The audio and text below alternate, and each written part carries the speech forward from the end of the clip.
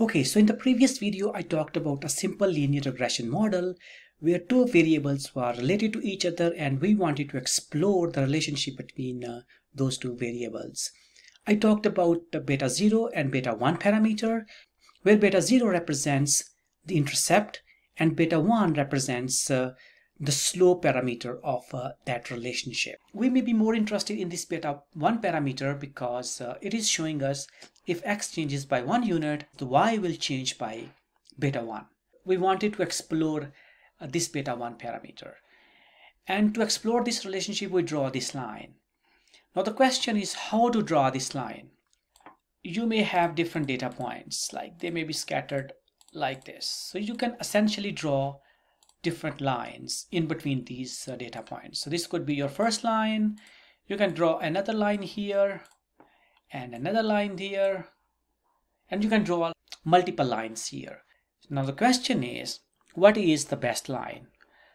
One thing to note here is your beta parameter, that is your slope parameter, it varies from line to line.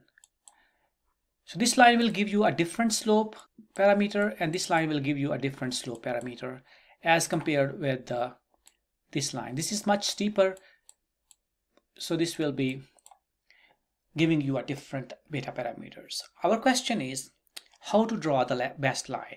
Again, we're going to look at the previous graph here that we draw and see here when we were predicting the value of y1, we under predicted the value. The actual value was much larger than our predicted value. So essentially what we want to do is we want to predict a value as close to the actual value as possible. So that is our goal. In other words, we want to minimize this error 1 for the first observation, error 2 for the second observation. Okay, so we are going to minimize all these errors, error 1, error 2, error 3, and up to n errors. And n is the number of observations that we have in our data. We're going to minimize u1, that's the first error, the difference between our predicted value and the actual value, plus we are going to minimize error 2, that is the difference between our predicted second value and the actual value, plus third error up to n errors that will have of n observations in our data set. Okay, but the problem is sometimes we'll be over predicting, so we'll have a negative error, and sometimes we'll be under predicting, so we'll have a positive error. To account for this, what we can do is we can take the square of these numbers to make them positive all the time. And we can write it down as the summation of ui squared, where I is from 1 to n. So we want to minimize these errors, the distance between these data points. Let me show you in an example. So let's assume we have just 2 points, point 1 here and point 1 somewhere here. And we want to draw a line.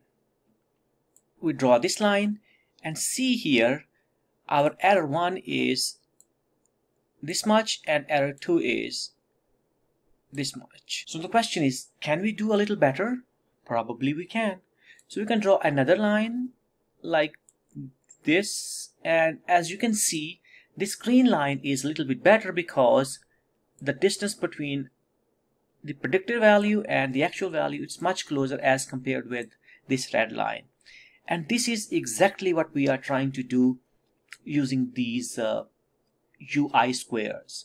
We are trying to minimize the distance between our predicted value and the actual value. So this brings us to the principles of ordinary least squares. And what principles of least square does is it minimizes the sum of squares of those residuals that I explained you earlier from 1 to n, and it fits this line. Okay, so this was the method of ordinary least squares, or OLS. In the next video, we are going to explore how to apply this ordinary least squares principle, or OLS, to estimate these beta parameters, beta 0 and beta 1.